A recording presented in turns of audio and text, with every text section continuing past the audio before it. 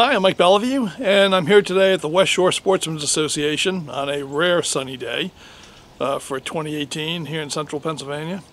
And I'm going to be tackling a subject today that I get a lot of requests on, which is cleaning a muzzleloading rifle. And the reason I haven't done a video on it is because it's really so simple. I figured that you would just figure it out on your own. This may not be that interesting, but I get so many requests for it, I decided to do it. So I'm out here at the range today to sight in this replica of Edward Marshall's rifle. And I like to clean my guns at the range, if I'm at a range session, a black powder gun. So after I'm done sighting it in, I'll show you how I clean it. All right, before I get started, let me just say that there are some people in this world who believe that the way they do something, I mean, whether that thing is cleaning a rifle or frying an egg, they believe that the way they do it is the best way to do it, and that anybody who recommends any other way of doing it is a complete idiot and possibly a subversive communist. So let me just make it clear, I am not one of those people. What I'm going to show you is the way that I do it, and it works well for me. And I'm not going to say it's the best way, but it's the way I've done it for like 30 or 40 years, and it works. And if you don't like it, or if you do it some other way, or if you're one of these guys who has an arcane formula, you know, with simple green and 3 different kinds of shrunken heads in it, and it works for you, that's great. I don't care. And if you're the kind that always takes a barrel off and soaks it in a tub of water or whatever, I don't care as long as it works for you. What I'm going to show you is what works for me. And use it if you want to, or don't. No skin off my nose.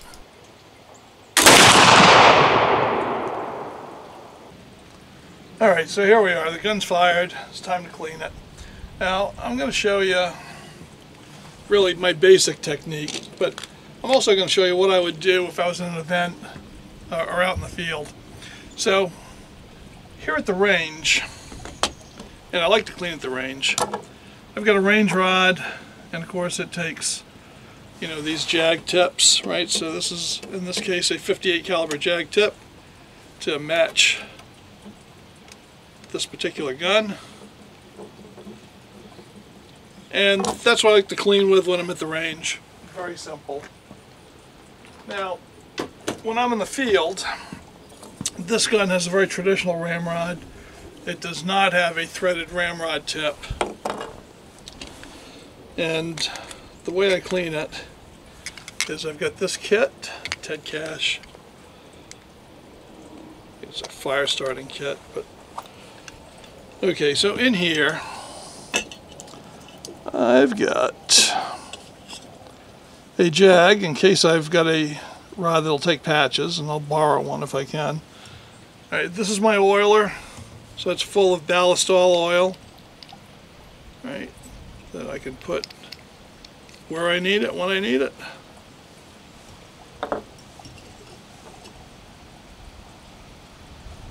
.58 caliber ball puller, just in case.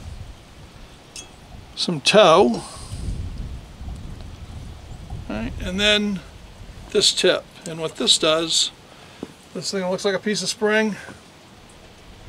It fits on the end of the ramrod. Okay, and that's what you wrap the tow around to clean it. Now if I'm going to use tow with a threaded ramrod tip like this, I would use this tow worm that screws in. Okay, so let's show you how we do this. Alright, so the first thing I'm going to do is I'm going to take the lock off of the gun. Now I know guys who will take the springs out of the lock. I don't do that, occasionally in the shop, but generally I find that I do not have to. Okay, so now the lock should come right off. Alright, now I clean with a mixture of ballistol and water. Right, so ballistol is a water-soluble oil. I mix it 1 part ballistol to 10 parts of water. And what I'm going to do is I'm just going to spray this lock up. Alright, so I'm going to pull it to full cock. I want to be able to get in everywhere. And I'm just going to spray it. Every inch of it, and I'm going to let that sit. Alright, while the lock is sitting, I'm going to take a patch that I wet down with ballistol and water. And I'm going to clean this area off right in here. Alright, all around the breech.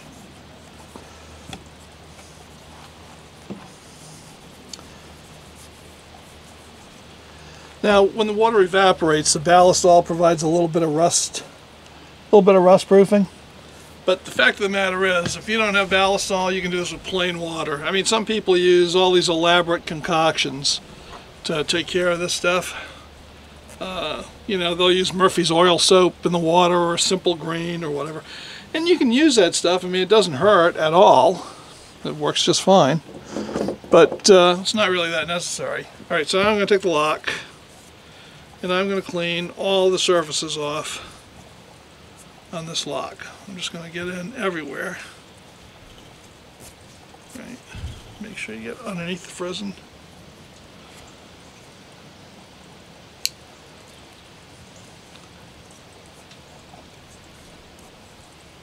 Now when I go home, I'll go over the lock again and get in all the nooks and crannies that I might have missed doing this, but generally this will get it quite clean. And you really should be good to go. But just get all the fouling off of it. Right.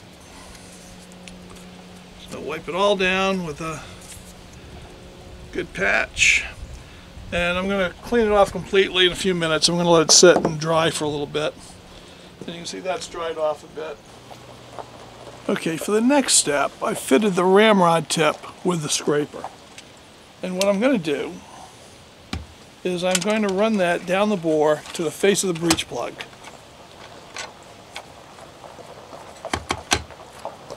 And I'm going to dig that around and just kind of scrape that face of the breech plug. And I got a little bit of crap on there, that's what we would expect. Alright, now I'm going to try to show you what this does, so we'll see how well I can do this. I'm going to shake it. Okay. You see that in my hand? That's what came off of the face of the breech plug. So I like to get that cleared off and have a good clean breech plug face for going forward. Okay, now I always do this if I'm cleaning in the field. See, I got that toe worm and I'm getting a ball of toe on. I don't always do it at the range, but it is actually, I think, the most effective way to clean a gun, so I'm going to show you. So I'm using the regular wiping stick. I could have put this on my threaded range rod, but I'm going to take my ballistol, I'm going to soak this down good and wet. And the reason I like using toe is because it really gets into every nook and cranny and scrapes it clean. Right, so I'm going to send this down into the bore.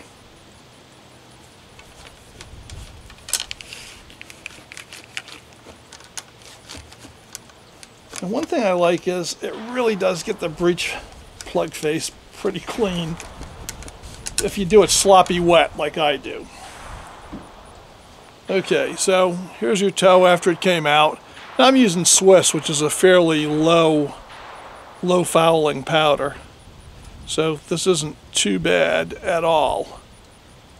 Okay, now I could do this entire thing just with toe.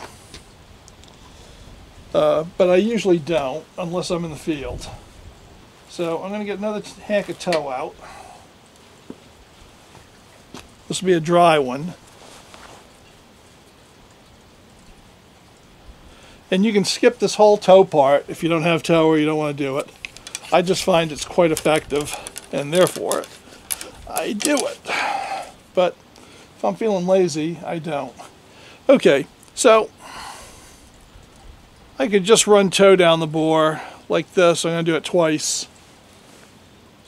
And let it dry out, and the ballistol in that water ballistol mix will actually protect the bore. And now I'm going to take this and I'm going to go over my lock with it. Right, just like I did with the patch. And this tow is fairly abrasive, so it gets things cleaned very well. Alright, so that's all set. I'll oil it before putting it back on. I'm just going to put it aside. Alright, so that's it with tow. Now, I could do one more hack. That one's pretty clear. I'm not going to bother though. If you didn't want to use tow, I'm going to show you the jag method. Okay, so let's say that you don't want to use tow, you don't have tow, you don't like using tow, it's too messy, blah, blah, blah. Well, no big deal. So what you're going to do is you're going to take a cloth patch.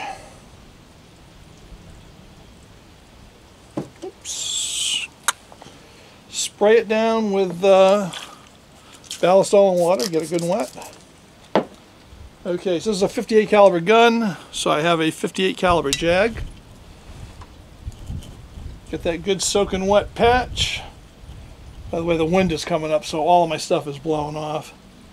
Now I like using a range rod because it's got, you know, this collar here to protect the muzzle.